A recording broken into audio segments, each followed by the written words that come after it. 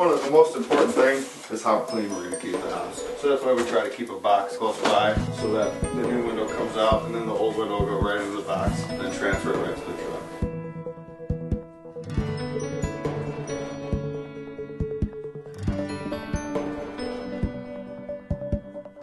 There's pre-drilled holes where every screw goes.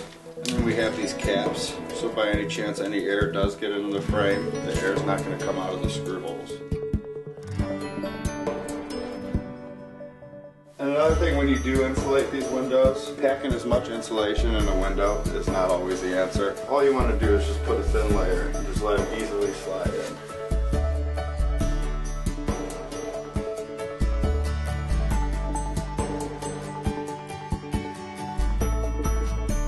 You don't ever want to shoot into the window, because if you put a hole into the window and then cause an air leak.